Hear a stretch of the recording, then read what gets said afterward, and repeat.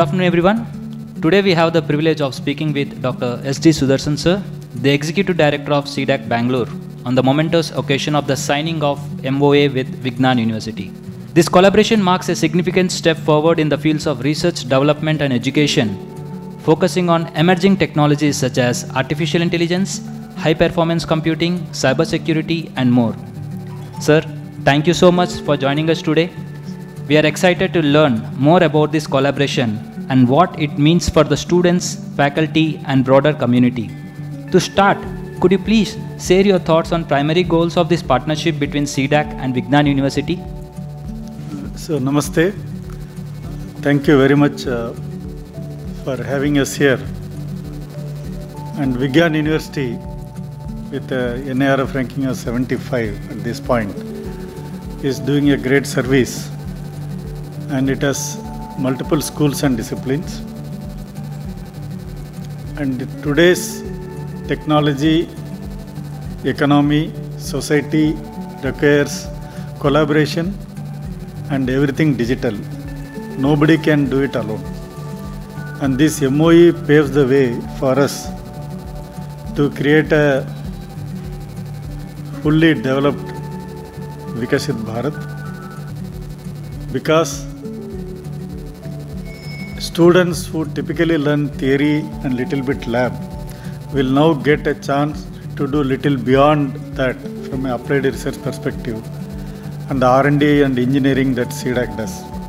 So we collaborate, and this allows us to introduce industry-oriented curriculum, and the students get access to what is happening in the latest, and the syllabus and curriculum gets revised faster because as part of MOU there will be a lot of joint activities. And the exposure to each other. What is the current situation of academic is needed for C-DAC also to decide how do we grow the upcoming manpower. So it is going to be helping in this one direction. The second direction is the interdisciplinary approach. That will get a better visibility when the students are right up from beginning exposed to interdisciplinary activities, which will make our engineers into an entrepreneur engineers, because they will see value.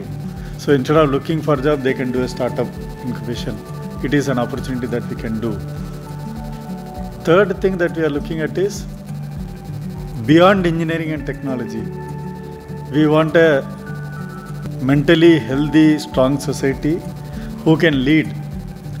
So we will be connecting aspects of health, aspects of technology, aspects of science as much as possible in the joint program that we will conduct.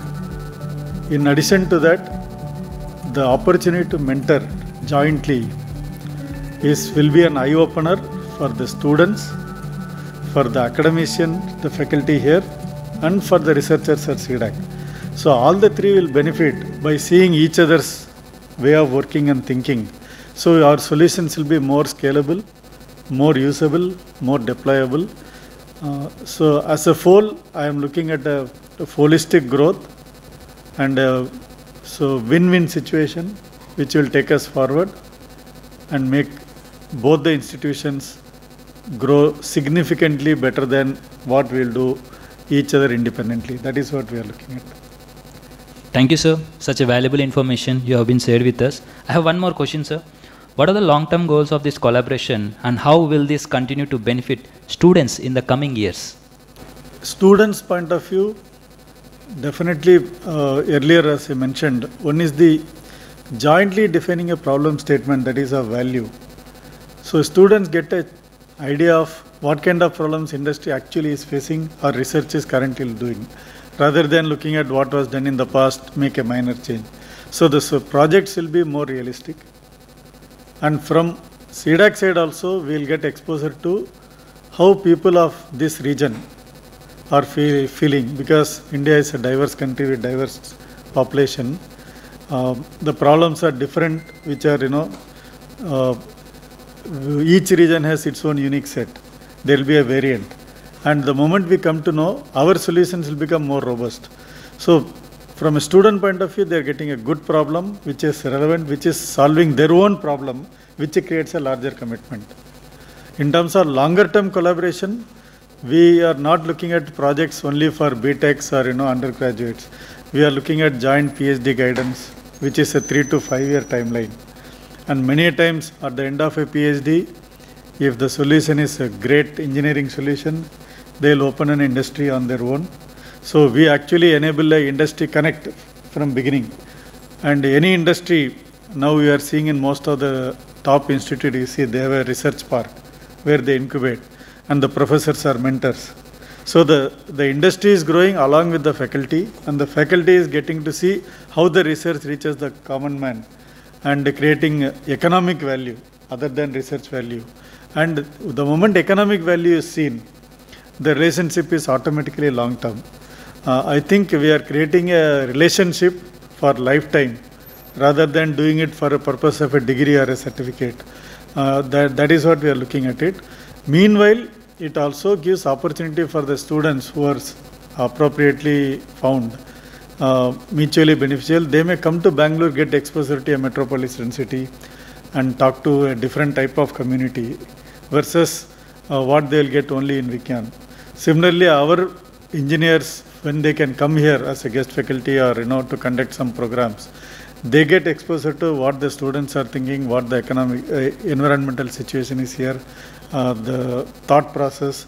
This cross flow of ideas is always a germination point for new ideas, and I feel, as I said, it is a lifetime relationship that will be built. That is how I see it.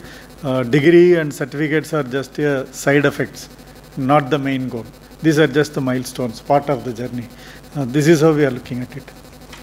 Thank you very much, sir, for your valuable information and insightful things what you have been shared with us. We definitely looking forward for the long-term relationship with C-DAC Bangalore team.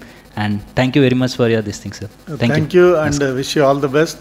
And our best wishes to the students, current and future, who will get benefited. And in turn, we also will get benefited. Thank you so much. Thank you very much, sir.